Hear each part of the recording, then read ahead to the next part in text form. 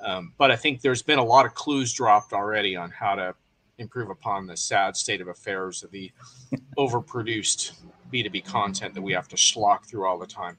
Alan, you know what it is, though? Can I try? I mean, I think it's because there's a need for folks to feel like they're in control of the content.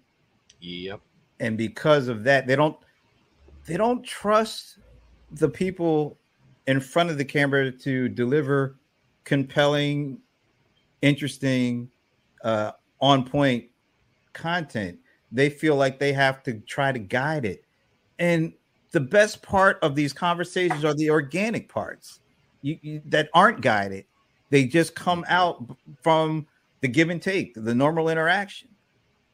And that's something that I hope more vendors kind of try to understand, because that's really the key to not these things not being boring, is letting people just talk and get to things, as they come, and being able to take what happens and then make something out of it afterwards. Sometimes there's nothing wrong with that.